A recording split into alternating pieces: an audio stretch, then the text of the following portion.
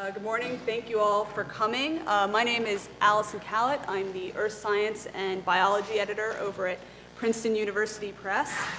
It's my pleasure to welcome you all to our one-day symposium, How Climate Works. It's co-sponsored by Princeton University Press and also the Princeton Environmental Institute. We have a great day scheduled, and I'm just going to take a moment to introduce Professor Geoff Vallis, who's going to be our Master of Ceremonies today, and of course we'll also be giving our first talk. So Geoffrey Vallis is a senior scientist and professor in the program of atmospheric and oceanic sciences here at Princeton. His research interests include the general circulation of the atmosphere and ocean and climate dynamics. He's taught a wide range of courses here at Princeton and has published over 100 scientific articles in leading journals. He's the author of 2 books, a leading graduate textbook, Atmospheric and Oceanic Fluid Dynamics, and also his primer, Climate in the Oceans, which was published by Princeton in 2011.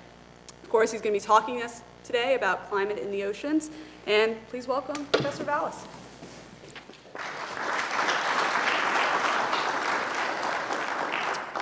Thanks, everybody. Is the microphone working okay? Sounds like it.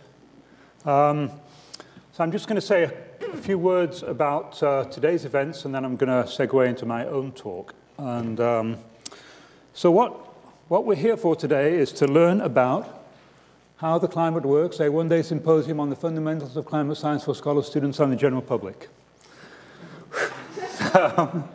Or just how the climate works. And what it is, I think the motivation for this is that the communication of climate science has often fallen into 2 camps. One is the professional research literature for scientists like the speakers that you have today.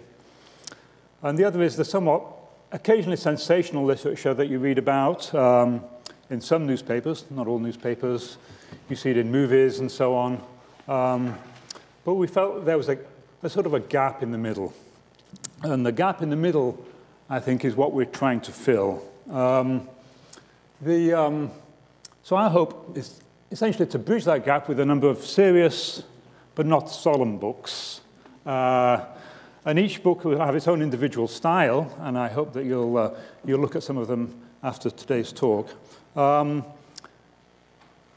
often asked who is the audience for these books, and I guess, well, you are the audience. But I think we have 3 audiences in mind. One is sort of the educated and motivated layperson. So the hope is that these books and the talks today could be understood by sort of anybody off the street who has an interest in science and who has some education, but by no means do you need a science degree to understand the books. That is our hope. Another audience might be somebody, another scientist in another field, an astrophysicist or a historian who's looking for the big picture in our field. And perhaps the third audience would be undergraduate students or even graduate students, again, looking for, if you will, a quick read into the field. So each author is, I hope, an expert in his or own field, and they are here to talk to you today. What about today's proceedings? We're going to get talks of about half an hour, something like that, by each author, perhaps a little bit less. Questions are welcome, especially from the non-specialist. What I would like to ask is that during the talk or at the end of the talk, you only ask questions of a clarifying nature.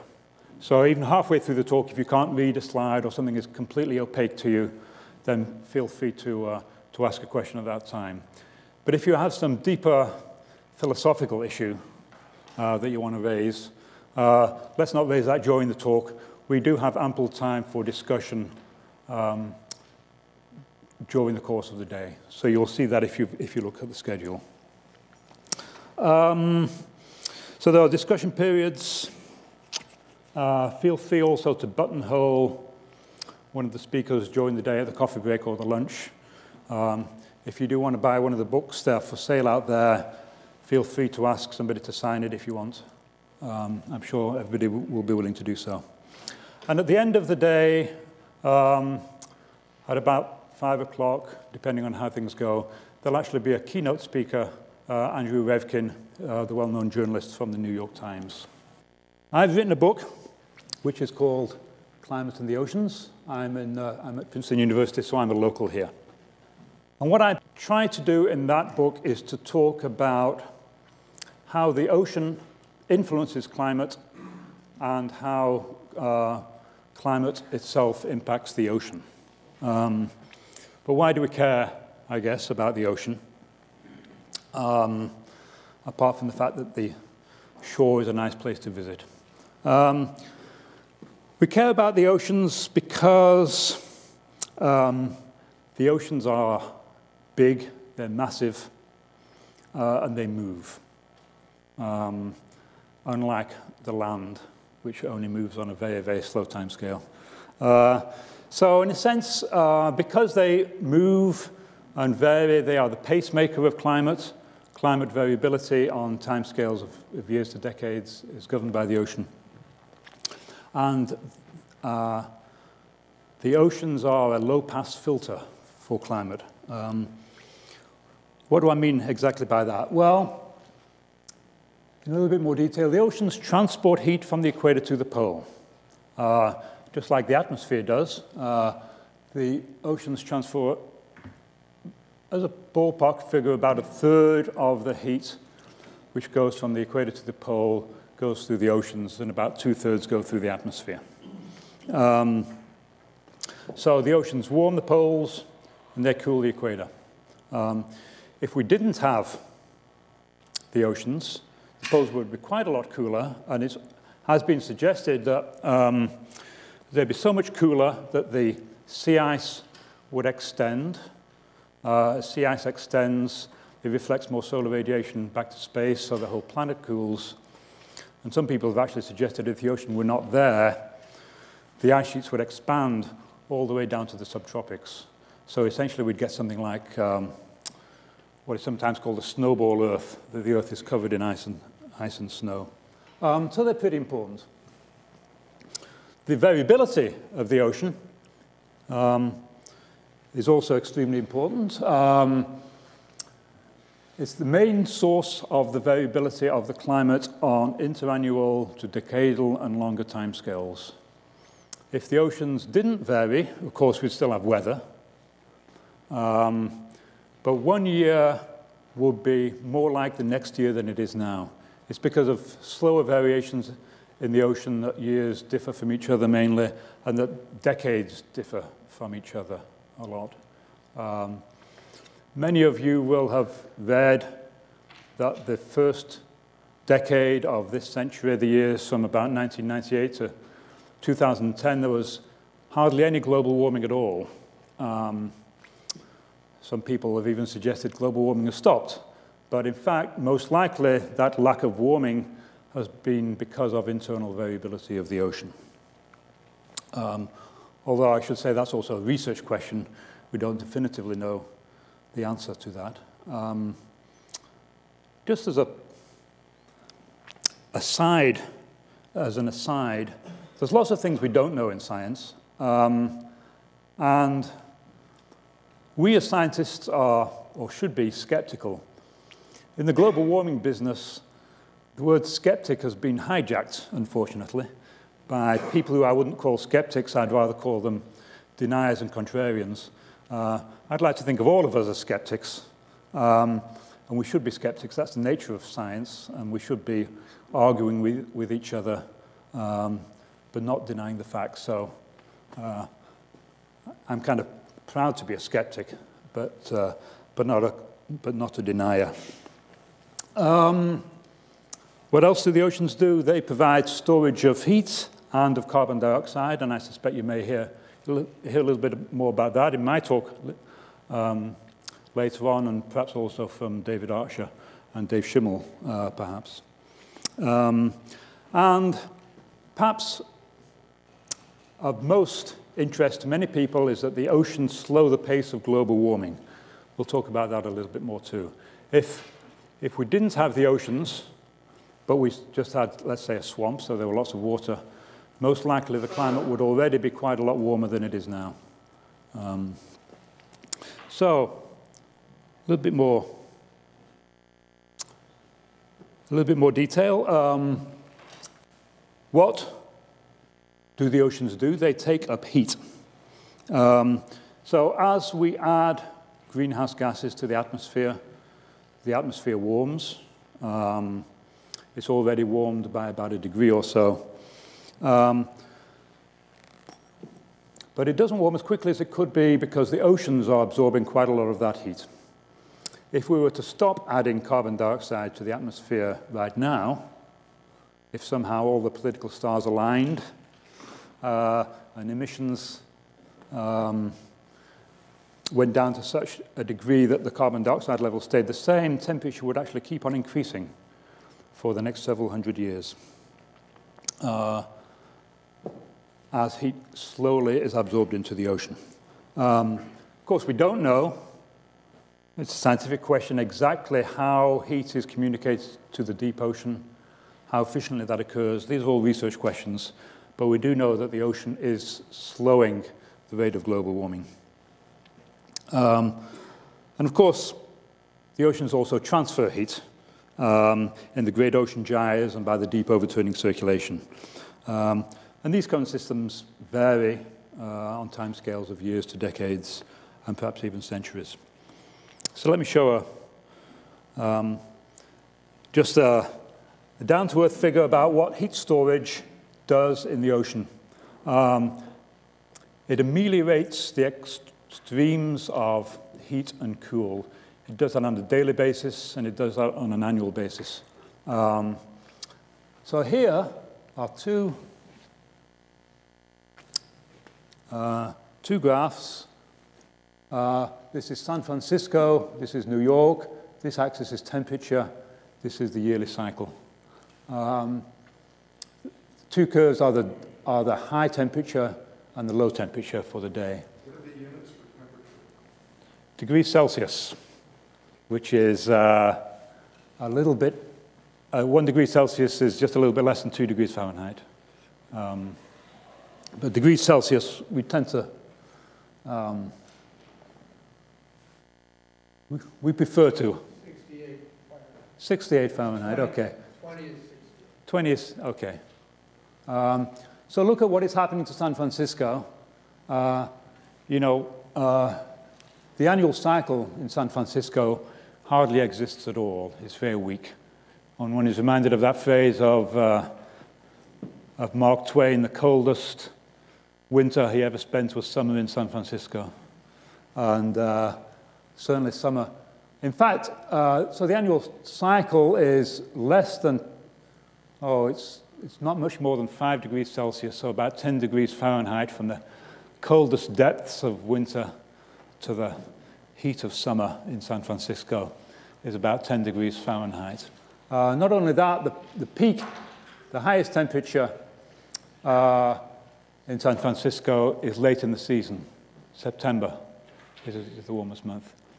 Compare that to New York, which has a much more continental climate. New York is also, of course, on the coast, just like San Francisco, but it's on the East Coast. The weather comes from the west, by and large. So effectively, New York has a continental climate, whereas San Francisco has a maritime climate. New York, the annual cycle goes from about 5 degrees Celsius to almost 30 degrees Celsius. So an annual cycle of about 25 degrees Celsius, or almost 50 degrees, a little bit less than 50 degrees Fahrenheit. So that's why some people like New York's climate and some people don't, I guess. I actually kind of prefer San Francisco's climate, but New York's a great city, so it's all swings and roundabouts, I guess, in where you choose to live.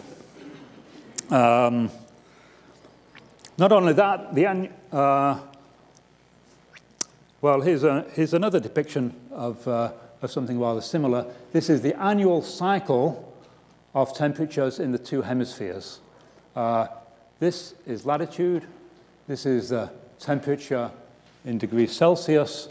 This is the annual cycle, how big the difference is between summer and winter. And you see that the solid line is the northern hemisphere, the dashed line is the southern hemisphere. So the annual cycle over large swaths of the mid-latitude northern hemisphere is 10 to 15 degrees Celsius, or about 20 degrees Fahrenheit. The annual cycle is much less in the southern hemisphere, and that's largely because the southern hemisphere is full of water. There's much less land mass in the southern hemisphere than in the northern hemisphere. Not only that, the lag is greater. This is the lag, again, as a function of latitude. The lag meaning the time between the maximum of the solar input and the time of maximum temperature. So maximum solar insolation tends to occur in late June, but the maximum temperature will occur sometime after that, in July or August or whenever. But in the southern hemisphere, the lag occurs 40 to 50 days after the midsummer maximum, whereas in the northern hemisphere, it's more like 30 days. So, as a rough rule of thumb, in the northern hemisphere, your hottest time is in late July. In the southern hemisphere, your hottest time is in late August. And that's again because the oceans have... Southern hemisphere is 6 months out of phase. You're right. Yes, right. Late February. Thank you, Alan. So what about climate variability? Here's perhaps the largest or the most well-known example of climate variability, and it's called El Niño. El Niño means the baby, the Christ child. It's because it's an event which has its maximum around the time of Christmas. What I'm showing are three plots here. The top plot is the sea surface temperature in a quote-unquote normal year, in particular in December 1996, and this is South America, over here is Australia. In the normal years, you get cold water upwelling here, so there's this cold water tongue coming out off of South America, and all the hot water is over here in the Western Pacific off of Indonesia. Every so often, that pattern almost reverses, and this is the sea surface temperature in an El Niño year. And in an El Niño year, this upwelling disappears. You get warm water spreading almost all across the equatorial Pacific. And this is the difference between the sea surface temperature in an El Niño year and a non-El Niño year. And so the difference is most marked here in the Eastern Pacific. I'll show you a time series. An El Niño is understood now to be a couple phenomena involving both the ocean and the atmosphere. It's often referred to as ENSO, El Niño Southern Oscillation. But it is a time series going from 1870 to 2000 of essentially the sea surface temperature over a region of the Eastern Pacific. And all of these, the biggest peaks of El Niños, or El Niño events, I should say. Two of the biggest ones, and I remember them both because I was in California at the time, the 82-83 El Niño and one in the late 1990s, which probably been the biggest two El Niño events, certainly in the last century. And they caused a great deal of damage, including a landslide in my backyard in 1997. But heavy rain in California, especially 83-98, flooding and landslides were common, very large, hundreds of millions of dollars of financial damage and human losses. Interestingly enough, during El Nino years, rainfall is suppressed in northern Australia and in Indonesia, because normally you get a lot of convective rainfall in those regions because the sea surface is warm. In El Nino years, the sea surface is cool in the Western Pacific, so it suppresses rainfall in North Australia and Indonesia. Tend to get higher global temperatures in El Nino years. Turns out El Ninos, for reasons I won't go into, suppress hurricanes. So a benefit, if you will, of an El Nino event is you're less likely to have strong hurricanes in the Atlantic in that year. But storms over the Atlantic tend to move southwards, and that certainly affects European weather. And if you're into wine, it is said that, but I can't remember whether El Nino years are good years or bad years for wine, but it's one or the other. So let's talk then a little bit about global warming. And global warming is the name we use to identify the increase of temperatures over the past 100 or so years and the expected increase of those temperatures. And this is the temperature anomaly, temperature in degrees Celsius over the past 120 or so years. And temperature has gone up by a little bit less than a degree Celsius, about 1.5 degrees Fahrenheit. And the black curve is an average 5-year running mean. The blue curve is the year-to-year temperatures. Global warming, of course, to try and encapsulate global warming just by using a single temperature, of course, misses an awful lot about what is happening with global warming. It misses all the regional effects. But nonetheless, it's useful to talk about the increase in global temperatures because other regional events, other regional consequences of global warming will scale with the amplitude of global warming. So it's a useful single measure. This is the increase, which we nearly all believe is due to the increase in greenhouse gases in the atmosphere, mainly carbon dioxide. It's kind of interesting that over the period from about 1945 to 1975, temperatures hardly went up at all. That was most likely due to a combination of natural variability, again caused by variations in the ocean, and also the fact that a lot of aerosols were put into the atmosphere over that period, both from anthropogenic pollution and from volcanic activity, causing this temperature to stay flat. And then it shot up fairly rapidly in the last part of the century, and it's been a little bit flat again in the last 10 years.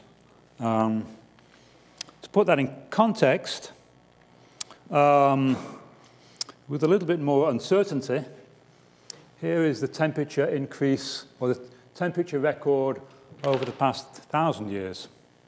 Of course, only up here in the last 100 or so years have we had instrumental records. So the past record back here is due to proxies, in particular tree rings, coal records, and so on. So there's a lot more uncertainty about what the temperature was 800 years ago than what it was 80 years ago. And this gray banding here represents a measure of the uncertainty. Pardon? So this is the temperature. This is actually the northern hemisphere. This zero line is it's all relative to the mean from 1961 to 1990. And this is time going along this axis. And this figure is called, for obvious reasons, has been called the hockey stick. And it's, for a time it was a little bit controversial, but by and large, in broad brush, we believe that this is how it is. It's slightly warmer back here. This is sometimes called the medieval warm period. Somewhat cooler here sometimes called the Little Ice Age. But this rapid increase in temperatures over the past 100 years is somewhat unprecedented. And we believe this, by and large, due to the increase in carbon dioxide over the past, well, this is an actual instrumental record of it, done by David Keeling, who had measured carbon dioxide with an instrument at the top of Mauna Loa in Hawaii. And this is his record. And it's from the late 1950s to the present, it's gone up from about 310 parts per million to 390 parts per million. In a 2 or 3 years' time, it will probably exceed 400 parts per million, and it will just keep on increasing. Nearly all that carbon dioxide has come from anthropogenic burning of fossil fuels, from oil and coal, and that's rather incontroversial. This little annual cycle here is sometimes called the Earth breathing. It's the respiration. Every year, plants will take in carbon dioxide, release oxygen. There's a seasonal cycle associated with that because the northern hemisphere has more land than the southern hemisphere. So let's accept, as we all do, that this increase in carbon dioxide is causing the global warming. There would have to be something extraordinarily weird about the climate system for that increase in carbon dioxide not to cause global warming. The climate would have to behave in a very strange way indeed. So what's the ocean doing about global warming? Well, there's sort of good news and bad news. So what is the good news? The good news is that the ocean will slow down the development of global warming. If we didn't have the oceans, as I mentioned, if the ocean were just a swamp, if there was still a source of water but no heat capacity, most likely global temperatures will be at least a degree or so higher than they are now. So without the ocean, the global temperature responds almost immediately to greenhouse gases, mainly carbon dioxide. So if what I'm calling the equilibrium climate sensitivity, which is the ultimate response to a doubling of carbon dioxide, we estimate that to be somewhere in the neighborhood of 4 degrees Celsius. Then without the oceans, we'd achieve that temperature just a few years after the greenhouse gas increase. Temperature would increase quite rapidly. With the ocean, it's going to take several centuries to reach that level. So that's kind of the good news. We have a little bit of time, if you will, to confront the full magnitude of the problem. What's the bad news? The bad news is that the level of global warming is maintained even after we've stopped emitting greenhouse gases. So if we were to magically stop emitting greenhouse gases now, the temperature would not fall back to its level, to its pre-industrial level. It will stay there for centuries, because it will take a long time for the ocean to reabsorb, or any other component of the Earth's climate system to absorb that carbon dioxide. So it will take centuries and centuries for the level of carbon dioxide to fall once emissions cease. So the temperature will stay high for a very long time. So it's a long-term problem. So furthermore, burning all of our oil and coal reserves will actually not just double carbon dioxide. We often talk about what will happen when we double carbon dioxide levels in the atmosphere. If we exercise our ingenuity, which unfortunately or fortunately the human races want to do, and we extract all the coal and all the heavy oil and burn all the fossil fuels, most likely carbon dioxide levels in the atmosphere will go up much more than a factor of 2, perhaps more like a factor of 6. And it's going to stay warm then for many years, centuries, most likely. And a sustained level of warming at that level could bring truly catastrophic consequences. If the atmosphere warms, even on average by as little as 2 degrees Celsius, it will probably warm more than that at high latitudes. So if it could then warm by 4 degrees Celsius over Greenland, stay that way for centuries, likely causing the Greenland ice sheet to melt. Here's just a graph showing that the ocean is itself warming. It's often proposed that the cause of global warming is not greenhouse gases, it's somehow the ocean emitting heat into the atmosphere. If that were the case, then that would be accompanied by cooling in the ocean, not by warming. But in fact, just look at the top graph, for example. That's the total ocean heat content over the past 50 years. So the ocean has actually been warming. So the ocean is warming because of global warming. The ocean is not causing global warming. Here's just a research example that we're doing now, just to, it's my last slide before I will conclude. Just so this is now the forefront of research. This is not even, we haven't actually even published this. But this is an experiment that we did with a state-of-the-art climate model showing what might happen if carbon dioxide emissions did this. Here's the time axis. Let's suppose we're emitting carbon dioxide, then in the year 2100, we stop emitting completely, so there are no additional carbon dioxide emissions. What happens to the carbon dioxide level? It goes up as we emit, and then it very slowly diminishes. But it takes hundreds and hundreds of years to get back to its pre-industrial level. In that time, what happens to temperature? Temperature goes up fairly rapidly as we're emitting carbon dioxide, and then it more or less stays constant. Temperature doesn't fall once we stop emitting carbon dioxide. So let me skip to my last couple of slides. Just to summarize, what do we know? Without the oceans, the climate would be more extreme in almost all aspects. The equator would be warmer. The poles would be colder. Even if water were abundant, the planet would be inhospitable and perhaps uninhabitable. The oceans give climate much of its variability, and the oceans slow down global warming, but at the same time, global warming will persist for centuries.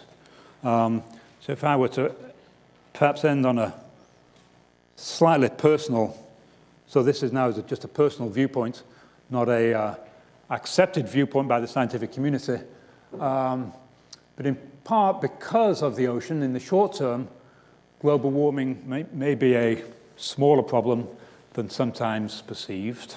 But in the long term, global warming will be a larger problem because of its inevitability and because global warming isn't going to go away. So I'm going to stop there. Thank you for listening.